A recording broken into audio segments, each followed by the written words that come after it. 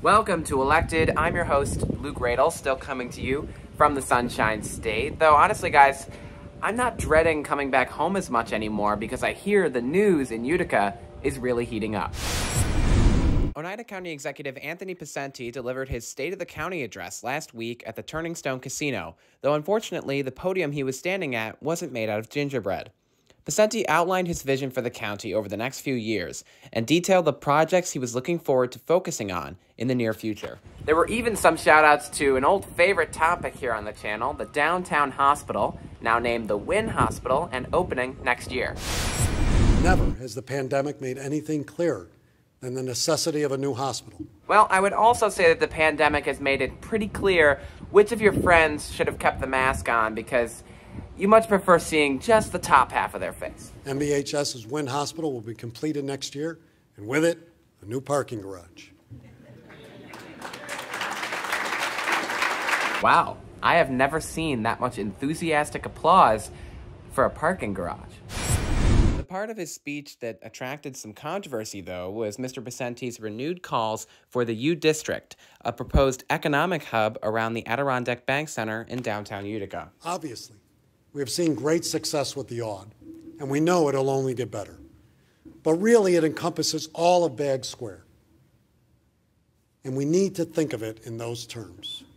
Today, I'm proposing a U District Redevelopment Corporation to streamline, direct, and facilitate public and private investment into this area. Now, as a part of this new U-District Corporation, Picente has appointed 4 board members to oversee the redevelopment of the area, one of whom is Ray Halbritter, a representative for the Oneida Indian Nation. His inclusion in the initiative led WKTV to ask the all-important and controversial casino question.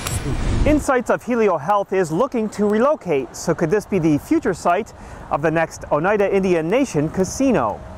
Well, I don't think it's ever been off the table. I think it's something that we always envisioned and looked at in terms of, if you look at what Schenectady had done in their harbor area, we're right off the harbor area. It's still something I had proposed and still saw as a great economic initiative. Now, this question of a Utica casino has become a very controversial one. People like the mayor and other city officials oppose the project, while the county executive and Ray Halbritter support it. But Halbritter probably supports it because he would own and run the casino. I mean, I would support the county buying a Tesla if I got to be the one who drove it. The county executive seems to be a lot more optimistic about the project now than he was back in 2018 when I asked him where the project stood in an interview. If you want to say where it stands, it doesn't stand anywhere right now because it's not being done. The casino is not being built. It's not even. I mean, it was a concept. It was a concept that was thrown out there like other things. Look, I hear. I have to. I mean, it's not something that one way or another can be done without the mayor, or whoever the mayor is, or the governor, whoever the governor is. It needs buy-in from everybody, and there's not. And I accept that. That's fine. I mean, it's okay for me to. I think it's still okay for me to have that idea. Right. You cannot stop me. You cannot stop me from dreaming. So it's difficult to understand why Picente is reopening the door to a Utica casino, even though he acknowledges that it would need buy-in from the mayor, who is very opposed to the project. How opposed, you may ask? Well, just look at how the mayor answered my questions about the concept a few years ago. I want to talk about the casino as well, because there's a proposed U-District coming to Utica. Do you support a casino being in Utica? You don't want a casino in Utica. Why do you not want a casino in Utica? I just don't believe it's the quality of life that I'm looking for. I think if they were looking for an overall tourist attraction equivalent to maybe the Turning Stone, that may be a different venue. But I don't believe bringing a casino into an area where you have the auditorium, you have the quality of life of a neighborhood, you have all the harbor and all these things.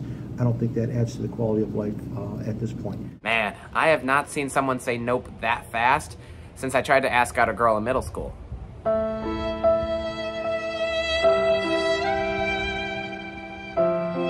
Anyways, so what was Anthony Picente's U-District pitch this time around? I'm sure it was an uplifting, optimistic vision for the city going forward that everyone could get behind. One of the first projects we will address is the safety, lighting, parking, and landscaping issues around the Nexus Center. This gleaming one-of-a-kind facility, which is already booked through March of 2023, is currently fronted by an urban hellscape. Partly the result of neglect, this area is currently situated would be a disaster for visitors. That's unacceptable. Okay, that was a lot, but just in case, I asked the county executive's office to clarify what exactly the county executive meant by those comments, and they attached this artistic rendering of what visitors will look like after they walk out of the Nexus Center and into that area of the city.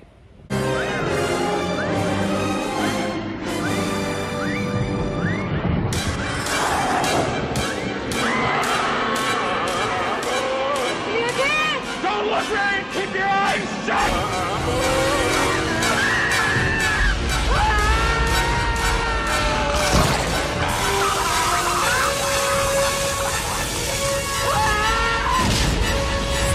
Look, people can obviously have differing opinions on this issue. I've gone to my fair share of Comets games at the Odd, so I know the area around there pretty well. Is it dark at night? Sure. Could it use some more sidewalks? Why not? But Picente's description of it as a wretched hive of scum and villainy doesn't make a lot of sense to me, and to many others. And even more confusing is his proposal to build a casino there to make the area better for the community. But for more reaction on this, I spoke to the person who currently represents that area and the entire first ward of the city of Utica on the Common Council, Councilwoman Katie Aiello. So I went to the actual state of the address. Like I said this before, I very much believe in the city and county working together. So more I can learn about county matters, the more we can all succeed, I think. And I was really into the first 40 minutes of his speech. Yeah. And then he got to the Utica part and I'm really excited. And I heard that and my heart pounds again listening to it. And this is even after, mind you, I don't know how much you want me to jump around, but I have since talked on the phone with Anthony Picente and we've had a good conversation. But those weren't the right words at all. He explains it as he was just talking about the vacant properties and streets behind Nexus. But in all of his descriptions, it was just an image for kind of Back Square and the U District in general. I'm all for needing streetlights and crosswalks, sidewalks, and making it as safe as possible. I think we're all on board with that. But when I hear words like an urban hellscape, and Utica is already fighting a stigma of everything that we endured and had to go through, especially in contrast to our glory days. And so many of us are, I was just thinking about all the Back Square businesses that are down there. And a lot of them texted me almost within hours after that meeting saying what the heck. And I think you kind of answered one of the other questions I had was, you were there. Did you get any heads up at all that either this initiative would be announced or that he was going to refer to your district in those terms? Oh, no, I don't even, I wasn't necessarily, but I saw the RSVP on Facebook. So I'm I'll go. The food's got to be good, right? At the very least. Yeah. So no, it wasn't anything like that in those regards. You said that he kind of justified it by clarifying what he was referring to, the issues that he has with the area as it stands and the areas he has a problem with. What was his specific justification for having said that to you? And were you satisfied with his answers on that front? Yeah, he definitely apologized for whoever it came across seeming like it was Back Square. Because as he's saying, he wants to, he also has very much done a lot of work with Union Station and wanting the market there and everything. So he was trying to separate those two, the development that small business owners have had.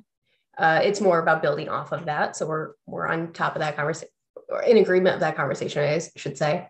And I think we are going to, it was just kind of a preliminary conversation. We're going to do kind of a walkthrough together next week. And I will have so many questions and he will too. So that'll be good. He talked about in this Rome Sentinel article, the possibility once again of a casino coming into this U district. Are you in favor of that? No, it's not even, no, absolutely not. No, I just can't think of anything worse than we already have such a vulnerable population. And I don't like it if somebody wants to come through and profit on that, is what that exactly sounds like to me, is with casinos. And we don't have enough mental health services to combat how toxic of an environment a casino can and would make. And I always say, being in my coffee shop sometimes, there are sometimes weekends where it's dead and I'm confused. I'm like, where is everybody? And I'll get a text from somebody in my family like, oh, look, we're all at the casino. And in the same way that we think like malls killed downtown, no, it's like the casino killed downtown. Yeah. It kind of broke that community aspect off. So for so many reasons, from mental health to community initiatives, I don't think a casino has any point in being in downtown Utica. A huge thank you to Councilwoman Katie Aiello for joining us on the show, and thank you for watching Elected.